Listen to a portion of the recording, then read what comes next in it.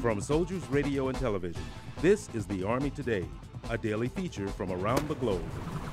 Joint Task Force North, based at Fort Bliss, Texas, is part of a DoD organization that supports our nation's federal law enforcement agencies. The 6th Squadron 1st Cavalry Regiment volunteered to support the Border Patrol during Operation Nimbus. The Blackhawks got the opportunity to experience unique training with civilian law enforcement agencies that will closely mirror their duties in future deployments. Currently, we're kind of lucky here at Plius. We're currently working with JTF North and Border Patrol, all here in a common command post. We're basically sharing ideas, basically using that partnership that we'll see downrange in Afghanistan. We do similar missions like this.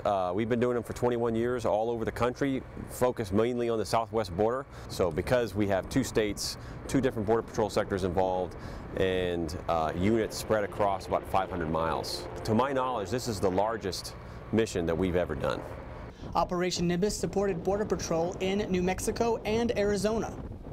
One of the biggest benefits that we see working with active duty military is the technology they bring to the border.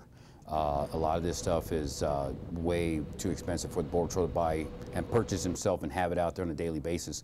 We do use mobile surveillance platforms, but when the military comes out, they use the high-tech stuff that really helps the agents in the field detect stuff that we otherwise might miss. Not only do you get to defend the homeland, work to secure America side by side with your law enforcement partners, but you also get to train many mental tasks that will be used to try to train to perform to deploy part of your mission. That's the Army Today from Soldiers Radio and Television.